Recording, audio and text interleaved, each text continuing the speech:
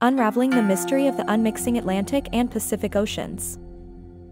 Have you ever wondered why the Atlantic and Pacific Oceans don't mix? It's a marvel of nature that sparks curiosity. At the heart of this phenomenon lies the stark contrast in their waters. The Atlantic is warmer and saltier than the Pacific. This difference in temperature and salinity creates a density barrier that prevents the two oceans from mixing easily. Moreover, the Earth's rotation plays a crucial role. It induces the Coriolis effect, steering the ocean currents in opposite directions. When these mighty oceans meet at the Gulf of Alaska, their unique characteristics become especially evident. They clash but don't blend.